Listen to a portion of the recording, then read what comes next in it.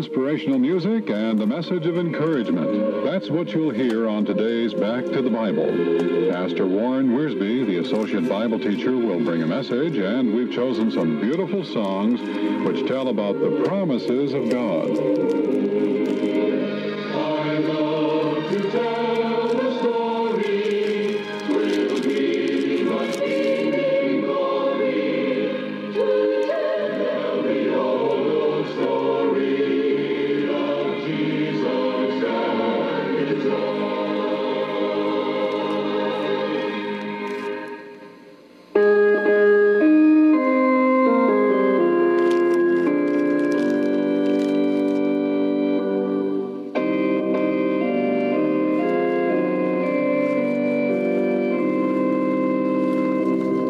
Built on the rock, the church does stand, even when steeples are falling. Crumbled and sputtered in every land, bells still are chiming and calling the young and those who rest, calling the soul of men distressed, longing for life everlasting.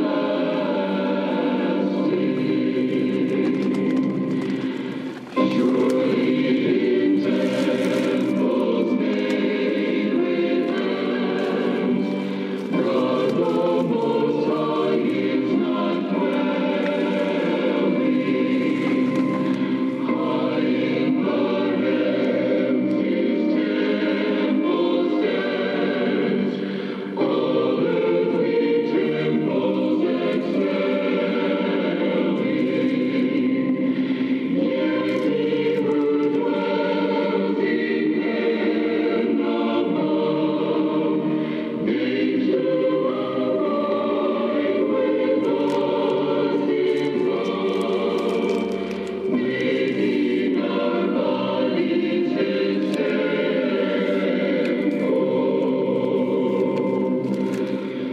We are God's house of living stones, built for His own habitation. He builds our hearts His humble thrones, granting us life and salvation. Where two or three to seek His face, He in the midst would show His grace. Blessings upon them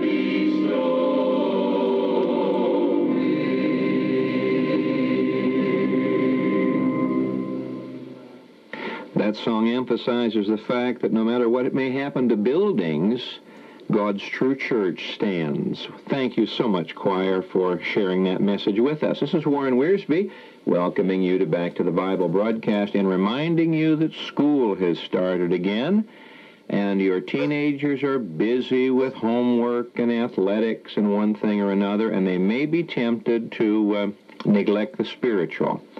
And this is why we publish a magazine called Young Ambassador. Here's a letter from a listener and a reader in, British Columbia. I have been receiving the Young Ambassador for the past 6 years. It is difficult to express how much this has meant to me.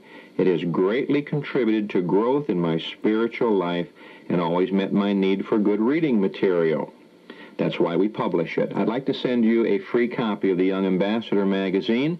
It emphasizes the Christian life practically, the Word of God applied in an exciting, practical way to young teenagers. Write to me at Back to the Bible Broadcast, Box 10, Winnipeg, Manitoba. Ask for Young Ambassador magazine and we'll send it out to you.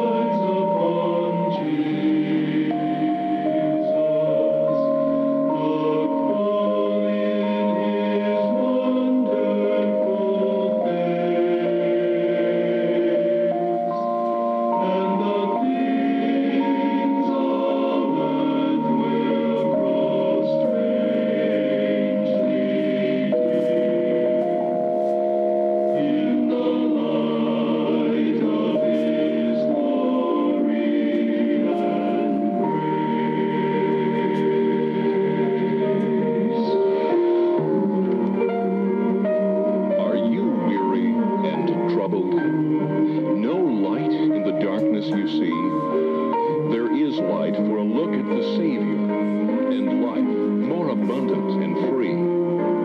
Turn your eyes to Jesus. And the things of earth will grow strangely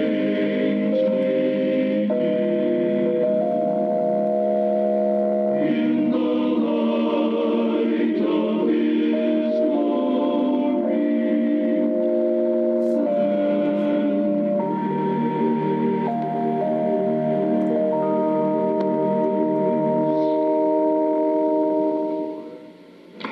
Thank you, male chorus and Tom Schindler. Turn your eyes upon Jesus, look full in His wonderful face. That's the emphasis in Hebrews 12, verses 1 through 3. And these three verses are really the climax to Hebrews 11.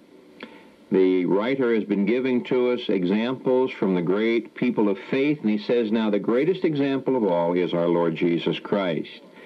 Wherefore, seeing we also are compassed about with so great a cloud of witnesses, let us lay aside every weight and the sin which doth so easily beset us, and let us run with patience, endurance, the race that is set before us, looking unto Jesus, the author and finisher of our faith, who for the joy that was set before Him endured the cross, despising the shame, and is set down at the right hand of the throne of God. For consider Him that endured such contradiction of sinners against Himself, lest ye be wearied and faint in your minds. I must confess to you that I am not much of an athlete, although now that we live in Lincoln, Nebraska, I find myself, for some reason, getting interested in football. They didn't have football in New Testament times, but they did have the great Olympic Games, and the Greek and the Roman world enjoyed sports, athletics. That is the setting of Hebrews chapter 12. We move into the arena, and we're running a race. And the writer is now applying to our lives what he's been emphasizing in chapter 11. Let us, like these Old Testament heroes, run with endurance the race that is set before us. There's the danger of getting weary and quitting. Verse 3, lest ye be wearied and faint in your minds. That word wearied means you get dull, you start drifting, you sort of give up, you faint in your minds. And there are many saints today who are fainting and faltering. Now he says you're facing opposition of sinners and you have a race to run. Now, what are you going to do about it? What is going to encourage us to endure? Well, if we're going to be faithful and win the race, if we're going to endure in spite of problems and oppositions on the outside and fears and fainting on the inside, there are certain considerations that must be important to us. First of all, we must consider the witnesses around us. We are compassed about with so great a cloud of witnesses. Now, don't make that word witnesses spectators. The picture here is not that Noah and Abraham and Sarah and Moses and Rahab are watching us. No, no. The word witness is our word martyr. This is someone who tells what he knows, what he's experienced. The people in Hebrews 11 are bearing witness to us. That's one of the key words in Hebrews 11. God bore witness to them. Now, they are bearing witness to us. What are they saying? Faith works. I don't know what problems you may be facing, what opposition you may be enduring, but every one of these persons says faith works. You say, I've got a brother or a sister who makes life miserable for me. Then talk to Abel and talk to Joseph. They knew something about that. You say, well, where I am on the job, I'm getting persecuted. Talk to David. He knew something about that. You say, well, God's calling me into Christian service, but I've got a good job and a great future ahead of me, and I'm just wondering what I should do. Talk to Moses. He went through that. You say, well, I'm having to move. We've reached that stage in life where it's just too much to take care of the house and all this property. We're going to have to move, and it's tough. It's hard. Well, talk to Abraham. He had to move. You say we've had some disappointments. We've prayed about some things and nothing's happened yet. Well, talk to Abraham about that. He waited for 25 years for God to keep one promise. I had a rather critical letter from a radio listener some time ago criticizing both me and Mr. Epp for preaching from the Old Testament. As you know, Mr. Epp enjoys preaching from Abraham and Isaac and Jacob and the great characters in the Old Testament. No one does it any better than he does. And at that time, I was doing a series in the Old Testament, I believe, on the feasts of Jehovah. And this brother wrote and said, don't be teaching the Old Testament. Jesus has come, and the Old Testament's been fulfilled, and now it's obsolete. I don't believe that for 1 minute. The Old Testament is not obsolete. What he's saying to me is read your Old Testament and find out what God did to people who dared to believe him. Every New Testament doctrine has an Old Testament illustration. And every Old Testament event of any significance is interpreted by New Testament doctrine.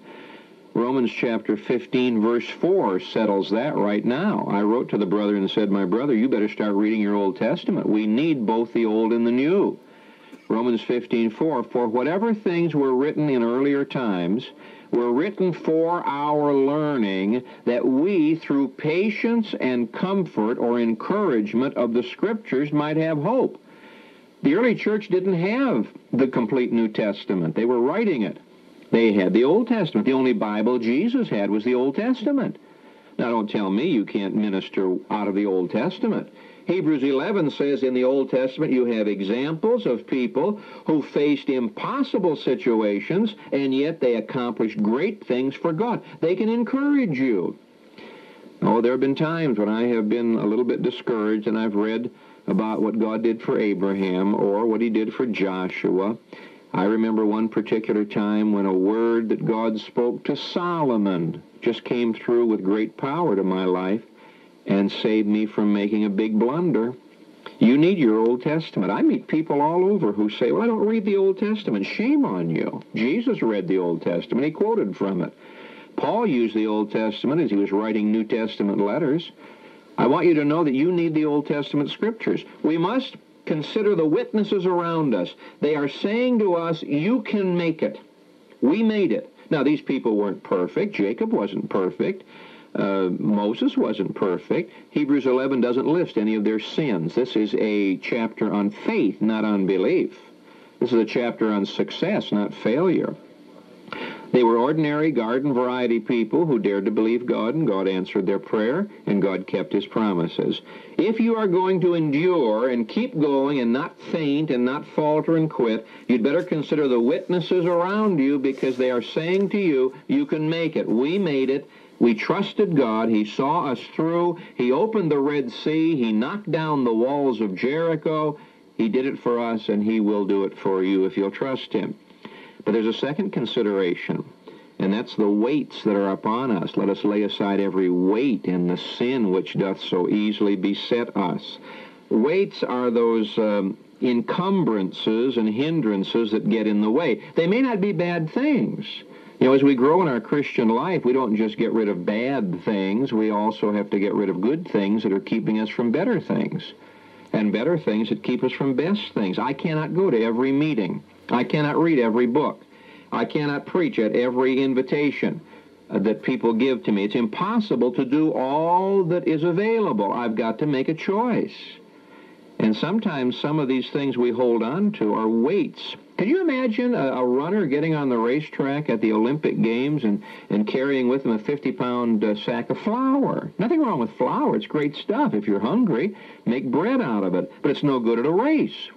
And there may be something in my life or your life right now that hinders us because it's a weight. We can't find a chapter and verse that says this is evil, but it's a weight. And athletes always trained, you know, to get rid of excess baggage. Some of us need to work on getting rid of excess baggage in our lives. The Greek athletes used to train carrying weights. And then when they left these weights behind, they could just run like the wind because of the lightness of the feeling that they had.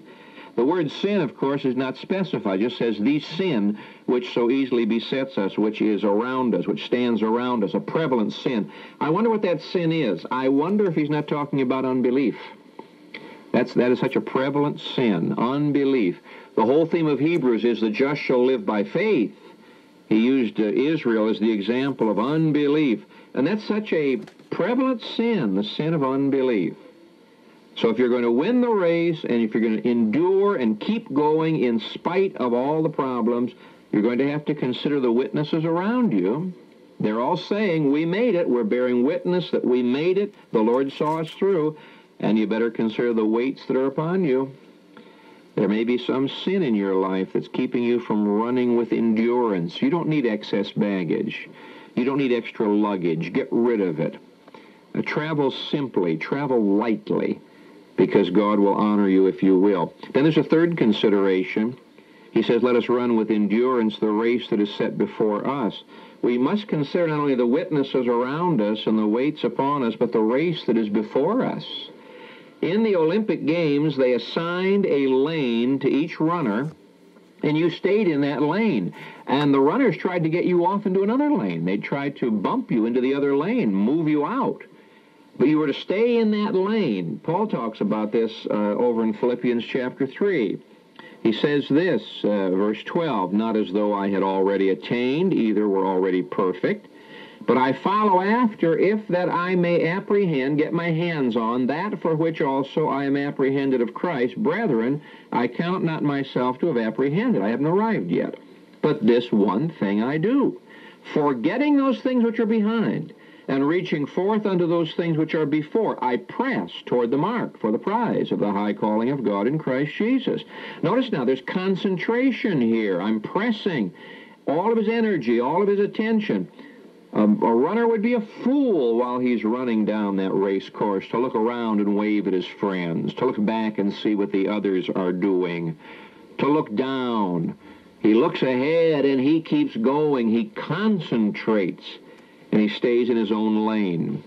It's been a great encouragement to me to know that God has a lane assigned for me. He's got one assigned for you. Let's not criticize each other. God has a race for me to run. God has gifts he's given to me, and he has a calling he's given to me, and purposes he's given to me, and I have to fulfill that. And before my own master, I'm going to stand or fall. Now, you may not agree with everything I do. You may not agree with my ministry, but I have to do what God's called me to do according to the Word of God, and so must you. Occasionally, people write to us at Back to the Bible and suggest that we get involved in this movement or that crusade or something else, and the answer is simply, this is not what God's called us to do. We cannot do everything. We cannot go everywhere. We cannot be all things to all people. We have to run the race the way God has called us to run the race. And we have to give the same freedom to others, which we do. Now, if you're going to endure, don't get in the wrong lane.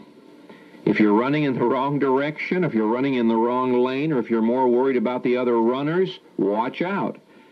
And finally, we must consider the Savior above us, looking unto Jesus. Now, Jesus is the author and the finisher, the pioneer and the perfecter of our faith. What he starts, he finishes. You put your eyes on yourself, you're going to falter and fail. You'll get discouraged. You put your eyes on other believers, you're going to get in trouble. You'll falter and fail. Keep your eyes on the Lord. How do you do that? Through the Word. He who has begun the good work in you will perfect it, perform it until the day of Jesus Christ. Philippians 1:6. Now the Lord Jesus didn't have an easy time of it. He had to endure the cross. He endured the contradiction of sinners. They called him a drunkard, a glutton. They said he was demon-possessed. You don't like it because people criticize you and say things about you that aren't true. They did that to Jesus. Are you any better than he is? I don't think so. He said if they've called the master of the house Beelzebub, what are they going to call the children? The Lord Jesus Christ endured because of what he did, who for the joy that was set before him endured the cross. He looked beyond the cross to the crown. He looked beyond the tree to the throne. He looked beyond the suffering to the glory. In other words, our Lord Jesus was living by faith. And when he went to the cross, he knew that he was obeying the will of God, despising the shame, because one day he knew he would be seated with his Father at the right hand of the throne of God. Now fix your eyes of faith on the Lord Jesus. The Greek verb is looking off and away to Jesus. Watch out for distractions. Watch out for detours.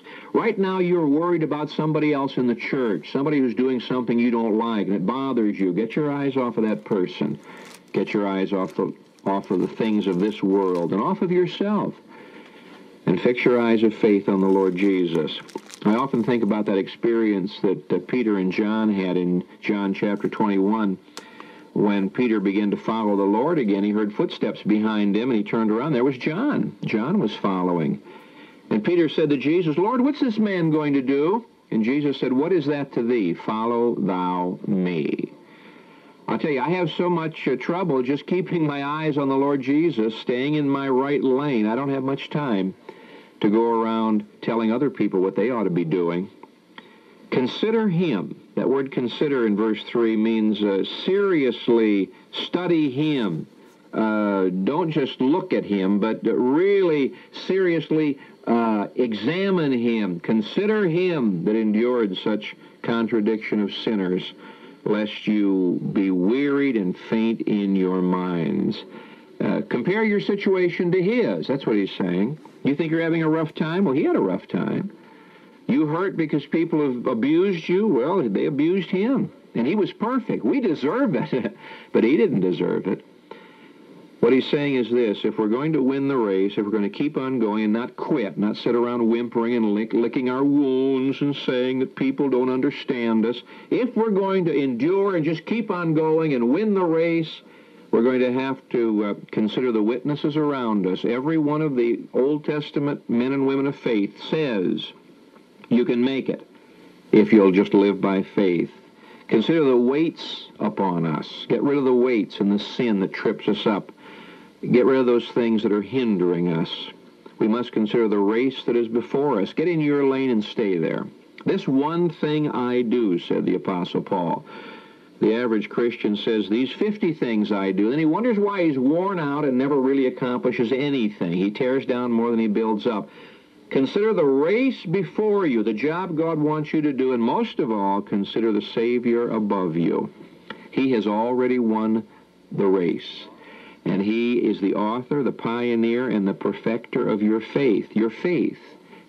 And when you grow in faith through the Word of God, when you see Jesus by faith in the Word of God, then you can win the race. The race is not easy, and it's going to get harder. Others have won the race. Get rid of the hindrances. Focus on the goal. Look by faith to Jesus Christ, and you will endure to the end.